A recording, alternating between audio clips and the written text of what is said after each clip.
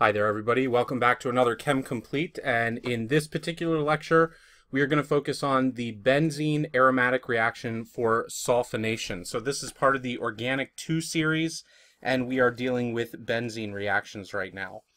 So for sulfonation, which we would write out up here this way, sulfonation, all right. Sulfonation is the addition of an SO3H group to the ring. This will be an electron withdrawing group, meta director, and a deactivator as well. Okay, so the way that we do this is a little bit similar to the nitro addition that we saw earlier, but not exactly the same. So you're going to start with sulfur trioxide.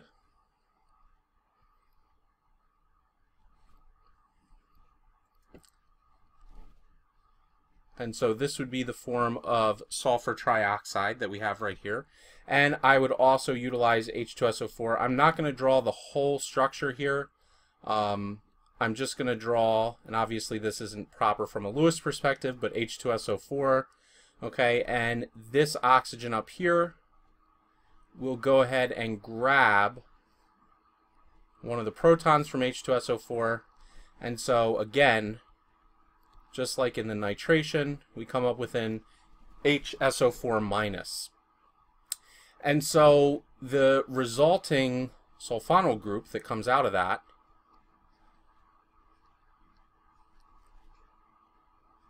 is going to be a positively charged sulfur. So again, sort of like the nitronium ion, this is going to make an excellent electrophile that the ring is going to go after. So if I wanted to do this, the key ingredients, aside from benzene obviously, would be SO3 and H2SO4. Okay, so again, this is going to be the electrophile that benzene will be going after. So let's take a look at this. If I were to draw the overall reaction, I would have my aromatic ring, and I would use SO3 and H2SO4 in order to accomplish this transformation here. And so I would get an SO3H group. Again, electron withdrawing group, deactivator to the ring. So you should have a general idea, especially if you have viewed some of the other reactions in the nitration one we just went over before this. If I have this compound here, right, and this is positively charged, I'm going to come out and the pi electrons from the benzene ring will seek that positive sulfur. And so the next step in the mechanism would be that the sulfonyl group has added to the ring. Now keep in mind, as this comes in, I need to open up, right, one of these oxygens, and that also makes sense because I need a plus and a minus in order to balance out the charge to get this neutral compound up here. And so when I do that, what I end up with is the following, right? And so there's a plus on the sulfur, a minus on this oxygen. There is also, keep in mind, the hydrogen here, which will need to return aromaticity to the ring, and there is a plus charge associated with this carbon at the top of the aromatic ring. So the HSO4 minus is the compound that could come and remove the hydrogen. Again, these electrons go back to the ring, and I finish off strong with an aromatic ring that now has the new sulfonyl electron withdrawing group added to it. So this is the general process for the sulfonation. Again, very important concept that you're always returning the aromatic ring to its original state. You've just added a new group when you do this. So there is sort of how the nitration had a side reaction where we could do a reduction of that particular compound. You can also do a reaction where you turn the sulfonated benzene ring into a phenol. So that's OL, meaning the alcohol form of the benzene ring. So let's take a look at that just for a second here.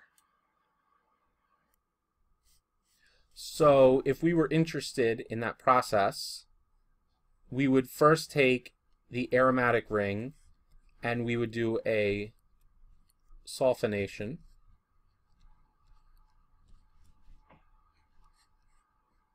And that would lead to the compound that we just examined. Now, the next step, sort of how we have the tin chloride and the H3O plus with the minus OH for the reduction of nitro to aniline, we can turn this into a phenol by using the following set of reagents. So number one, I'm going to use NaOH. Now when I use NaOH, this needs to be accompanied with very high heat. So we usually do about 300 degrees Celsius with the sodium hydroxide when you are attempting to convert this into the phenol. And then the next thing that I would need to do is I would finish this off with an acidic workup. So with both of these, I would be able to take the sulfonyl group that I find on the benzene ring and turn that into an alcohol. And so that alcohol is the phenol functional group. We remember that's one of the common names that we use.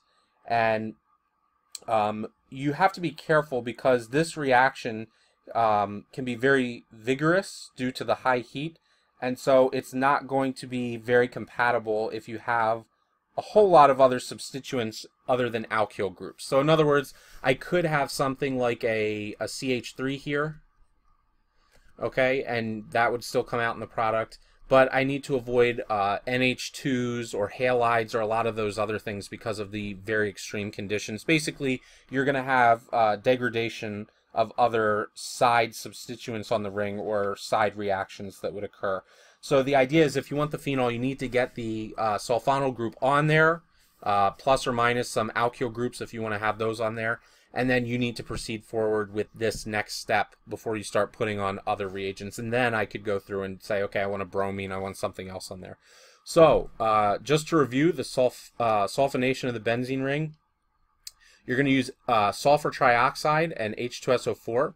That will form the sulfonium ion that we need. And once we have the sulfonium ion, we can go ahead and attack that with the benzene ring, add the sulfonyl group, and if you are interested in phenol, which is probably a more common substituent, you can use sodium hydroxide at high heat and acid in order to turn that group into the phenol substituent. So, I hope that this lecture was helpful. Please remember to like, comment, and subscribe for all the up-to-date information, and thanks a lot for learning with me. I will see you guys for the next lecture. Take care.